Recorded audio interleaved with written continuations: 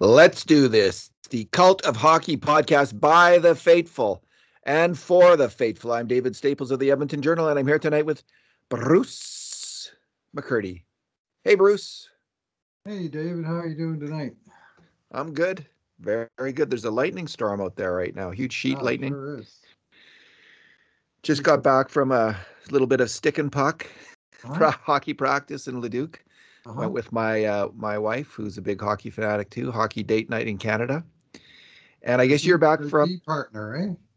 Yeah. Well, no, she's not my. She's switched to forward now. Oh, has she? Oh, Yeah. okay. Yeah. No, my D partner is actually a neighbor of mine. He joined the Oh, team. yeah. He's my defense partner. He's a good friend of mine, D Johnson, and we're now partners. So she's a forward. She didn't like Okay. that.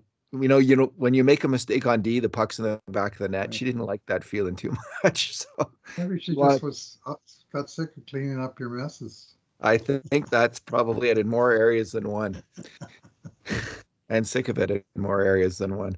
All right, Bruce, you were at Rogers Place I for the was. Edmonton Oilers Rogers. rookie Oh, game. 4-3, 4-3. Yay, we won the first game of the year, the Oilers. This will be our two good things and two bad things. We're not going to do numbers because there was no numbers other than the score. uh-huh. And we're also going to talk about Kailer Yamamoto's new contract. So, but let's start, Bruce, Okay. with the game. What is your good thing from the game? Well, the fact that the Oilers were able to dig out of an early hole and come back for the win, and I think that was sparked by their power play, which produced a couple of very pretty goals on their first two chances, and both drew them to within a goal and kind of set the stage for scoring star Philip Kemp to both tie and win the game down the stretch. But it was Henry Rubinski who was the scoring star in the early part of the game with the two power play goals, and he had later also had an assist. And he's a former draft pick of Florida Panthers. And I tell you, the first goal in particular was an absolute beauty. Great cross ice diagonal pass from Ostap Safin from the end boards, where he was on the left or on the right wing side, sort of level with the face-off dot, and he zinged a beautiful hard diagonal pass out to Yanni Kaldis on left point, and Kaldis had got the puck with time and space to make a play, and make a play is exactly what he did because he saw Rubinski alone near the top of the crease, and he fired a hard kind of shot pass, and Rubinski just had to get a stick on it and redirect it into the corner, and that was to me that looked like a major league goal. Like those were high quality plays by all three men. And it came at the end of a strong power. They were actually the second unit. The first unit generated some chances too, with the first line of uh, Xavier Borgo and LeBois and Hamblin. Lavoie and James Hamblin, with Tyler Tullio also in that mix, and Philip Brobery was the first unit. And they generated some nice chances, and Calgary finally got the puck out, and they changed up, and the second unit came back just as hard and put one in the net. And they also got a nice goal in the second period again off a very fine pass by Ostaf Safin, who had a real good game, and he was noticeable on more than just these goals, but again a real nice pass off the end wall, this time directly to the goal scorer, who got a quick shot and put it right in the top corner. That one kind of came out of nowhere. The first one there was a good long build up to, but the second one. And so kudos for them for capitalizing on the power plays, because up until that point the Oilers had done almost nothing at even strength, and it was only because the power play that they were kind of hanging around in the game that they were able to get a couple of breaks later and win it. Yeah, some very chaotic defending early in that game.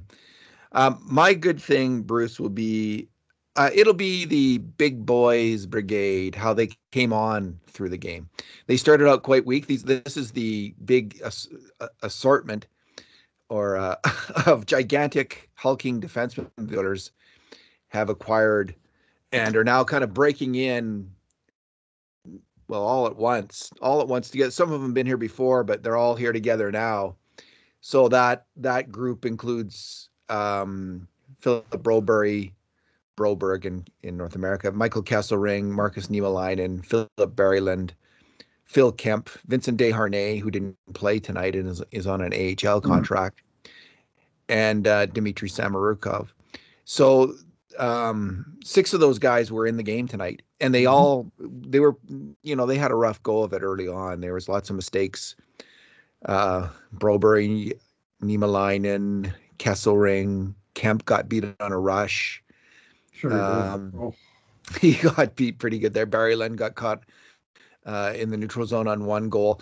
I can't speak honestly, Bruce, with great authority on this game because I was watching. You were there live in the press box. I was there. I was watching on the internet, and the internet coverage was okay, but there's no replays. You can't replay it yourself. And I love to watch the scoring chance plays again and again. So couldn't wind her back, eh? You could not. So it was a little bit hard to. I was going to grade all the players and give a great game grade to everybody. I just realized that this is impossible. So I just focused on the big boys brigade, and they started off weak, but they came on strong. I thought Kesselring played better in the third. He can be a little bit lumbering now and then, but he was, starting to win more battles and move the puck. Kemp made a number of nice pinches, and he got his 2 goals. And, you could say, well, both those goals were kind of fluky goals. They were. One was through a screen, one was a deflection, but he joined the play. He got in deep. He put the puck on net. Good things happen. What's not to like? I thought Philip Broberg was skating miles and playing really well. I thought he looked good.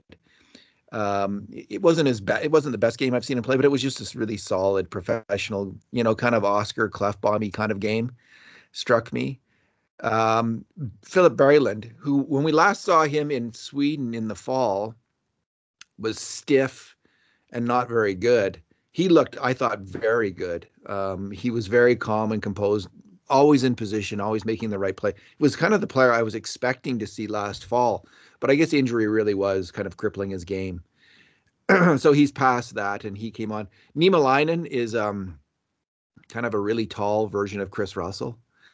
He's really good. He's fast on his skates, and he's a defensive-minded player. But he's not the greatest passer of the puck. Like, he would get the puck, and sometimes he was doing the old Steve Stais backpack. Remember how Steve Stais and Laddie Smith sometimes would get the puck at center ice, and they would gradually work their way back, passing it back and forth till they were like standing beside each other behind the Oilers' net. Niemelainen had a little bit of that going on in this game too. But he came on. He started to skate better. He and Kesselring formed a strong partnership as the game went on. So the big boys brigade that's my good thing. Right on. Yeah. Well, Berryland, he was Broberg. He was a real eye catcher. He's a high risk, high reward kind of player. He does take risks, and he's going to have to buff some of that stuff out of his game, because sometimes it's high risk, low reward, And you got to get rid of that stuff where it's where if it goes wrong, it's a disaster. If it goes right, it's like the old quarterback throws to the sidelines. If he makes the pass, it's a 6-yard gain. If he doesn't make it, it's 6 points for the other team. You got to pick your spots. But that said, he impressed the heck out of me with some of his just athleticism. I mean, some of the puck battles that he won weren't battles at all. And this way he compares a little bit to a guy that I've frequently heard him compared to, Darnell Nurse. Similarly, very high first-round draft choice, whose size, speed, and overall athleticism just enables him to, I call them puck battles. Other people call them races to the puck. Call them what you will.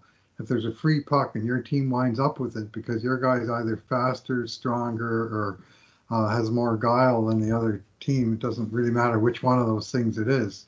Broberg was winning races to pucks. And what impressed me about him was a couple of real subtle passes that he made, where he was under pressure, and often you'll see a young guy just fire the puck away hard, and put it right past his own winger and right onto the stick of the guy at the point for the pressure to continue. And there was at least two, maybe three plays like that where in his own zone under pressure, where Broberry was not only made the quick decision and the right decision in terms of who to pass to, but he was able to put the right sort of weight on the pass, that he just touched it up to where the guy could get it as opposed to anybody on the other team. And that's a nice subtle skill for such a young player. And I mean, something to watch for going forward, of course. But tonight there was the plays that he made where the Oilers maintained possession after he passed it off, where normally you might expect it's just going to be dumped out or it's going to be turned over. Instead, he was hitting the target with a good pass.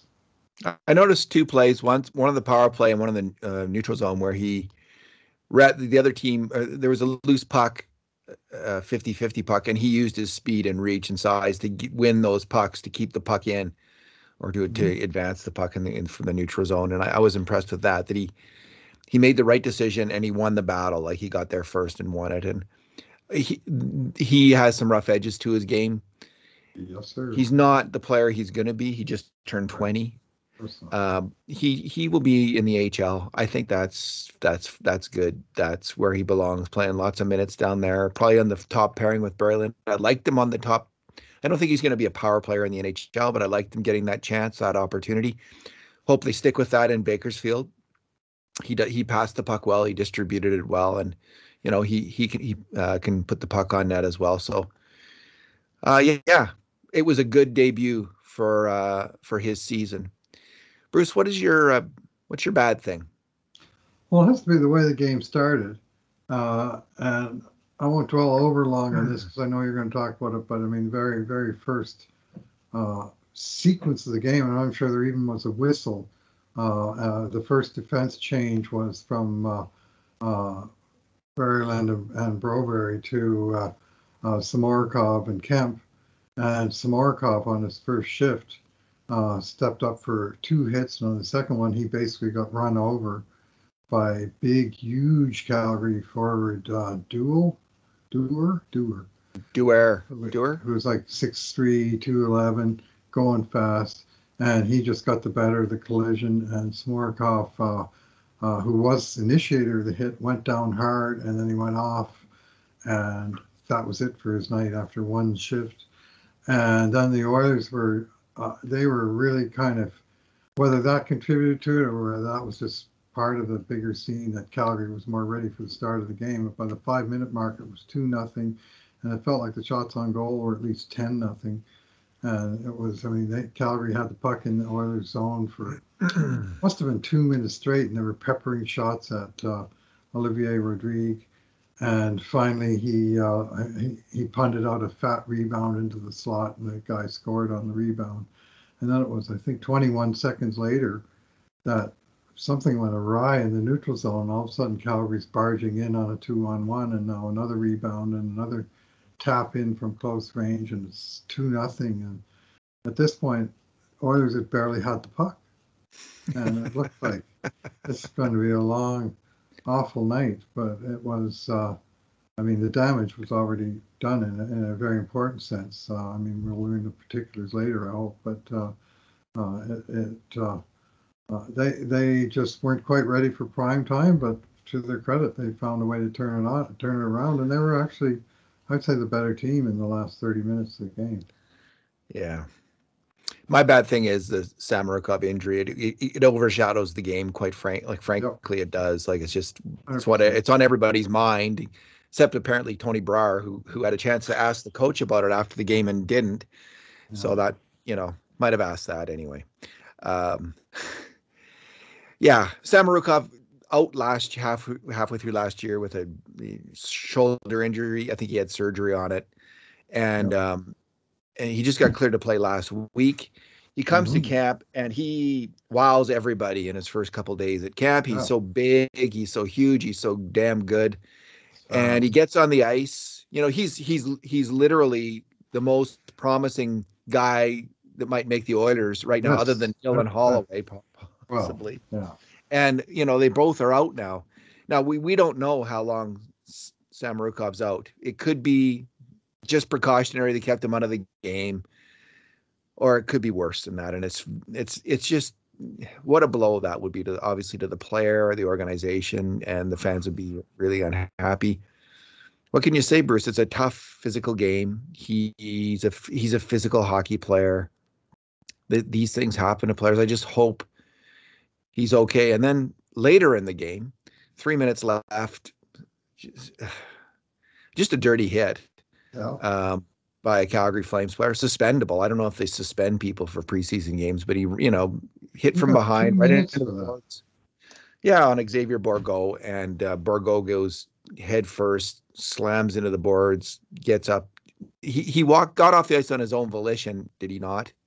Well, Ish. he had help, but he was down for several minutes in the corner, and they got him up, and he did kind of coast off to the bench, but he was not going fast. I mean, the trainer was walking in sort of running Okay. shoes beside him, and he was going the same speed as Borgo was, and he went straight down the tunnel, and I had the impression that he was probably all right, but like it wasn't obvious going off holding one arm, or sometimes where there's an obvious, injury to some body part or other. There was nothing quite like that, but he certainly was dazed and confused. And yeah, they got to get that crap out of the game, David. I mean, the guy saw nothing but Borgo's numbers. He was 3 feet from the boards, and he followed through hard, and he sent him flying right into the dasher.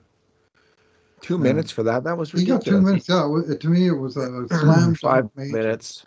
Yeah. Especially, Yeah. it's a nothing game. I mean, it's but he cost his team the game. I mean, it should have been as simple as that with a stupid penalty. It's And asinine play. yeah, You know, anyway. Yeah.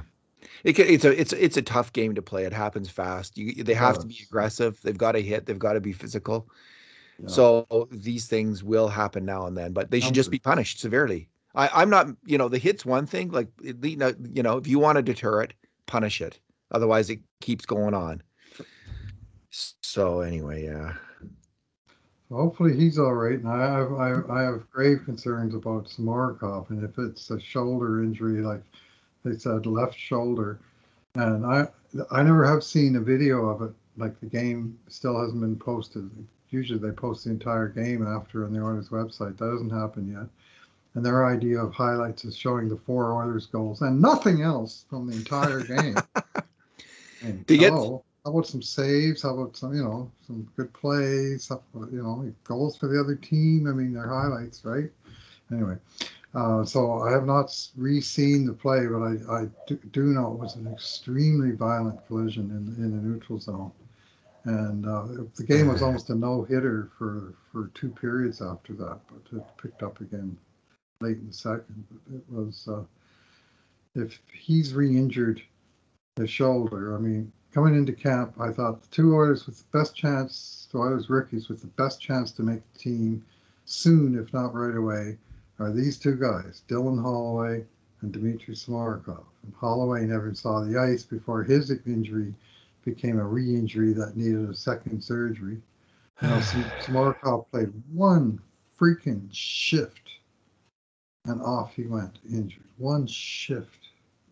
So, you know what, David? I went to this game and I thought, here, my game plan is I'm actually going to track Dmitri Samorukov for the whole game because what I saw yesterday and what I saw last year, I thought he's close to making the team. I just want to sort of keep track of everything he does in this game, good and bad. And before I even realized he was on the ice, there he was getting run over by this guy and night over. So that plan went away. That was going to be my post tomorrow, but I well, guess I'm going to think about something else. sometimes it's the next day and they're at practice and they're okay. So that's what I'm hoping. Fingers crossed. Fingers crossed. All right, Bruce. The Oilers roster is now, I think, complete for training camp. They signed Kailer Yamamoto to a 1-year, $1.1 billion and something contract. Bruce, I'm glad he signed. I'm glad that the Oilers got him at a low contract value. I don't even know if there was much alternative, Bruce. When you start to look at the Oilers cap situation going forward,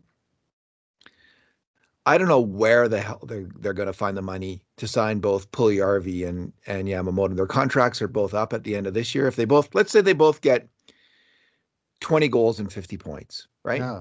There is no money. Right. Where is the money coming from? Koskinen's contract's coming off the books, but you're going to need a goalie, another goalie, and Darnell Nurse is getting what, a $3.5-4 million raise. All of Koskinen's money is essentially going to be transferred over to Nurse, and then they'll have like Skinner or Konovalov backing up Mike Smith or something. Like, where is the rest of the money going to come from? So that's what kind of, I was glad Yamamoto signed, but that's what started to, like, the reality of the Oilers cap situation is sinking in, and it is dire. I was hoping for 2 years for Yamamoto just so that he and Puljujarvi wouldn't be up at the same time. But the Oilers only really held the hammer over him for the first year, and so they wound up just getting him for the first year. And I think it was zero coincidence that the dollar figure they settled on, $1.175 million, which is a fairly precise figure, is in fact precisely the cap hit of one Jesse Puljujarvi, who signed a 2-year deal at that average annual value last year. So they're basically saying, have at her, boys, and may the best man win, and handicapping them the same in terms of their cap hit in 2020-21.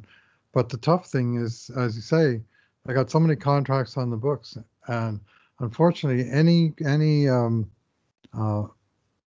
contract that has even 2 years left on it right now is one that's still going to be on the books next spring when these two young guys come up. First round draft picks from 2016 and 2017 that are coming up, and of course they've got McDavid and Draisaitl and Nugent Hopkins, but they've also got the huge raise to Nurse that you mentioned. They've added Zach Hyman at over $5 million a year. They've added Duncan Keith at over $5 million a year, and all of those contracts are multi-year deals. I mean, the Keith deal is only 2 years; it's not 8 or 7 like some of them. But 2 means that contract's still going to be in the way next summer when the Oilers are looking for dollars and ability to keep one or both of their young right wingers. Even keeping one of them, let's say you give them that 6-year, $5 million a year contract that I don't, they can't do that. So Bruce, here's, you look at it, here's what's coming off the books next year. So Turris and Archibald, Turris is earning 1.65 and Archibald's earning 1.5. Let's say they decide, okay, we're going to go with younger players. So, they'll only cost us $800,000 each. Right. So you get about $1.5 million there, losing those two contracts. Then Chris Russell's contract ends, but that's just $1.2 million. Right. And Koskinen's contract ends. That's it. You need a new goalie. That's it. But you need a new goalie. Bruce, there's no, like, people are saying the Oilers are going to have $7 million or I hear all these, like, they've got nothing. They don't have any cap space. So they have to trade someone if they're going to sign. And we all know who that somebody is. It's Zach Kassian. And he's earning $3.2 million. 3 more years. Yeah, I should have mentioned. Yeah, I was talking about the $5 million guys, but Kassian is next in line on that list. They signed Cody Ceci for $3.25 for 4. Like, I just, again, like, I really hope Cody Ceci plays well. Good. I just have major misgivings about that contract. I just think it's going to haunt the Oilers. So, or I fear it because I don't know. It's just an intuition. And again, I hope I'm wrong on this one. But even to sign one of these players, if he has a big year, is going to be a major challenge. Okay, so that said, they still haven't had big years. So I hope they do that. I hope that both of them have really good years, and then they'll have to trade one of them. And if they can't move, well, if they can't move Ceci and Kassian and Fogle or something, like a whole bunch, like they're just so packed in there now with their salary cap that there's major trouble on the way. I just think that's the best way to put it. When Duncan Keith's contract runs out, so Keith's earning $5.5 million. That's when Evan Bouchard, his contract runs out in 2 years. Well, Evan Bouchard has 2 more years on his ELC. Right. That's the good news. They can essentially take what they're paying Keith and then start paying that to Evan Bouchard if he pans out as a hockey player. That would be the idea, I think. That might work on defense. There's a kind of a succession plan. But with these 2 young forwards, like, they're competing this year head to head for one job, as far as I can tell.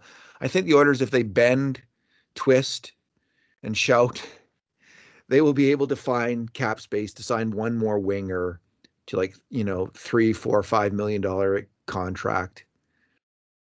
But they can't do it with 2 guys. They chose Warren Fogle this summer, I guess. They gave him the $2.75 million. And so I hope he's good too. Yeah, well, he needs to be good now that they're paying him. They're paying him. So, yeah, it was just a little bit, it really hit me over the head when I was looking at it today and thinking about Yamamoto and Puljujarvi going forward. Yeah. I hope maybe I'm missing something, but I don't see I don't see it. I don't see it.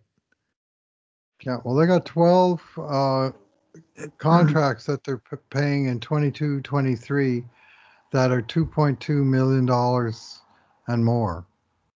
Right, they got a couple of cheap ones in Devon Shore and Slater Kukuk that are signed for 2 years, where the second year is cheap, and they have some ELCs that might enter the equation. But these other deals, I mean, they're committed to, and there's no easy way to get rid of them. And you can only bury, I mean, if it's 2.2 million, you can bury half of it at most. If it's 5 million, you can bury a fifth of it. So. They've got, obviously McDavid, Draisaitl, Hyman, Nugent Hopkins, Cassian, Fogle, all making big money up front. On the blue line, Nurse, Keith, Barry, who we haven't mentioned yet, Clefbaum, and Ceci. Now, the Clefbaum contract, they will be able to bury that, but only after they jump through some hoops and it causes them some headaches before the season starts next year, just as it will this year, just as it did last year. And then they have the one contract in net with Mike Smith, which is, at least it's not huge dollars or anything, but they're probably going to need to invest some money at that position. And there's not a lot of money to invest anywhere. It's been committed. Yeah, they really went all in this year when they signed CC. Like, they really, that seems to me to be the one they didn't necessarily need to do. They would have had to bet, I guess, on a younger player. They would have paid Larson the same or more, though. I mean, that's he's true, Bruce. Kind of filling in for Larson. So if he's as good as Larson, I won't say a word. So right, yeah, that's what he's got to be, because they're going to need him to be that. Barry's contract's up in 3 years. That's when Broberry's ELC's up. So so there's lots of good players in the pipeline. They're going to need them, because they're going to be. This is going to be painful in a way that we haven't seen. We haven't ever had this kind of pain before, Bruce, where the Oilers are a good team, probably a winning team, and they got to say bye to players that are really good and young because they can't afford them. And other teams have faced this. They've had to deal with this. So here's the reality of, when your team is in the top 8 in the league, which we hope the Oilers are this year, when they're one of the the elite 8, this is what happens. So here we go. It's going to be a hell of a debate between the Yamamoto and Puljujarvi fans this year. I think most people like both of them, of course, but yeah. Anyway, it's pretty clearly a direct competition between the two of them at this point. Yeah. And hopefully they both have great years, and if they have to deal one of them, they'll get a big return for them, Yeah. But the big return would have to be affordable players or futures, that's the problem. Yeah. Oh. Alrighty.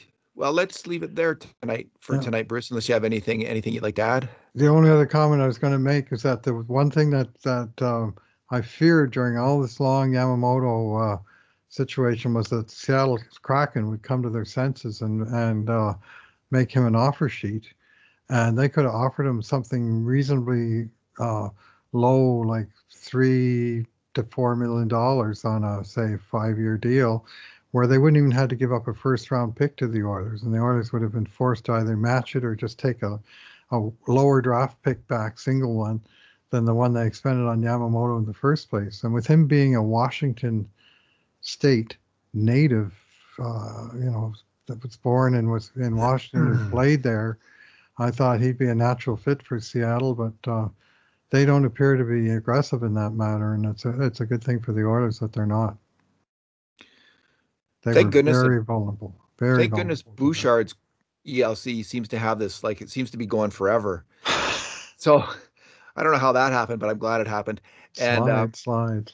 Yeah, it's two more years, because if his contract was coming up and he had a good year this year and they had to sign all three, there's just no money. So yeah, maybe they can make a trade. Like if they could get out from the Cassian deal without any poison pill, that would be huge. All right, let's leave it there, Bruce. Thanks for talking tonight.